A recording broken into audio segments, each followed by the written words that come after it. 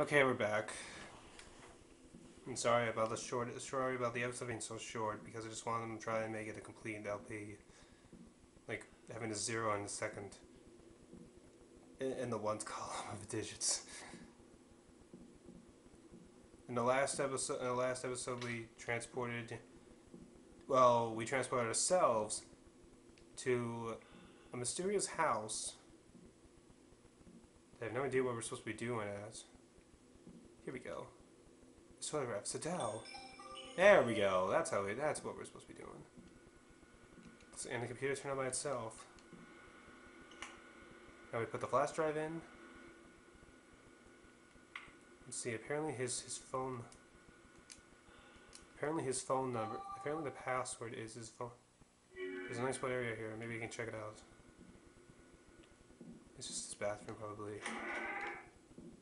Maybe there's something. There's gonna be something here. Is this the nice play area here? Yeah, it's just a bathroom.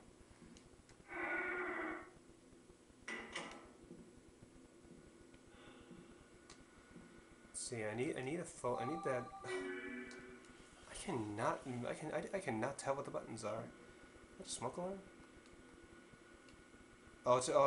They're a mountain of cigarette butts. Let's see, so that was model 2. Oh, that's not gonna work. I have contact list, no. Just got Sadow's card, 993-785-4862. See,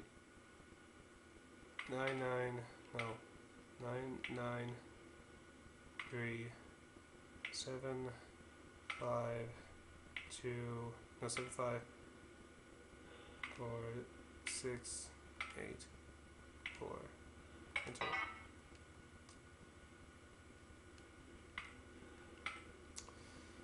It's such a hard password. Let me read the file, let me read it again. Let's see, Sadow's card. 993-862. Okay, now I can't remember it. Let's see now. 993 754 862. Yeah, baby.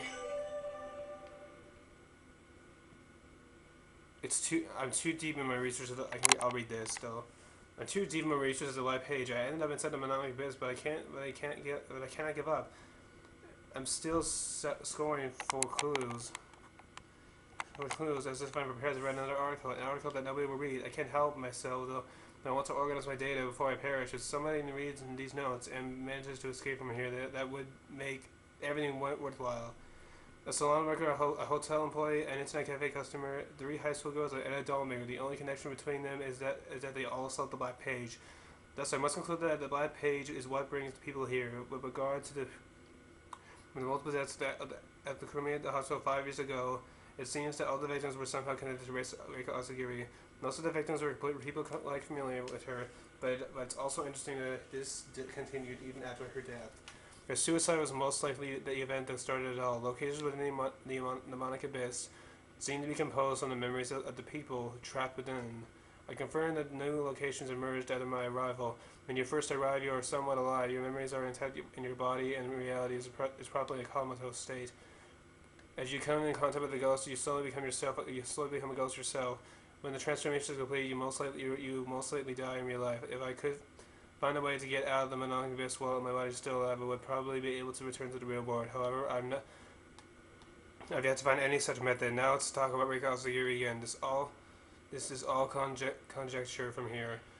Although, according to the nurse's diary, Reiko committed suicide when she lost her will to live. Anger at her mother and her tribal friends of her abandoning her spirit on her own, the black page seems to be a manifestation of her rage and loneliness. One can also almost sense her anger and fear by being betrayed. That is probably what led to the initial incident at the hospital. The expansion of the Monopoly Abyss could represent a little girl's desire to escape the hospital at any cost. So how are we to combat this? I don't have the answer to that. However, I did find a short memo when I transported Ryoko into Sagiri's room. It was her daughter's phone number. Ghost will communicate. Will communicate with you with the phone. Perhaps you can communicate with them the same way. Perhaps you can persuade them. That's the only thing I could come up with in the time that I have left. 997-660-184. Wait, this is Ryoko Asagiri's cell phone number. Ah! Oh. Makoto, you finally got here. I didn't think that was gonna happen. Fine, just I had to get the last laugh, didn't you?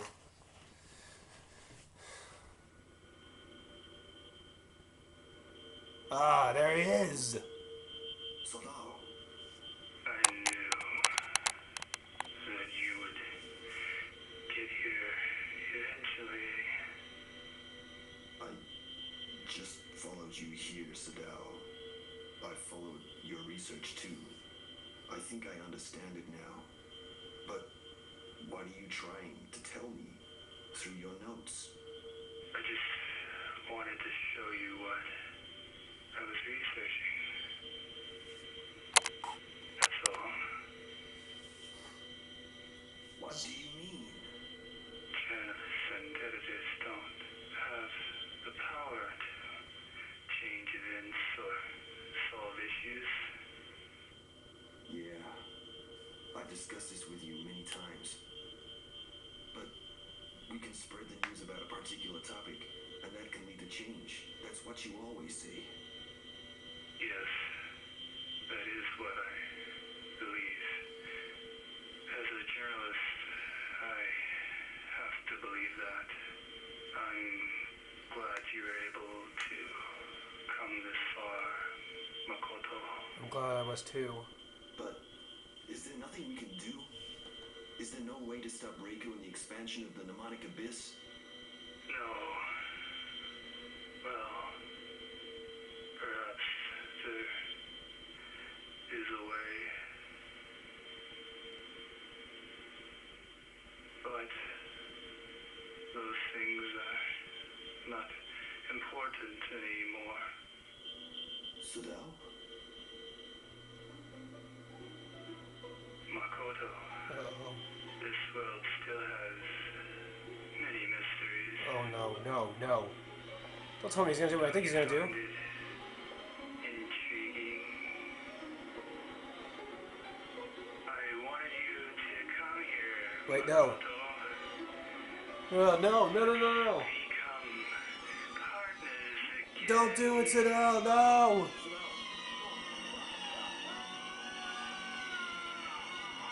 Holy fuck. Oh my god. No, Makoto's dead! The curse completed, and that's gonna end this video, ladies and I'm gonna end it here, ladies and gentlemen. This is such a tragic thing to see death. See you guys later as you join me later for the finale.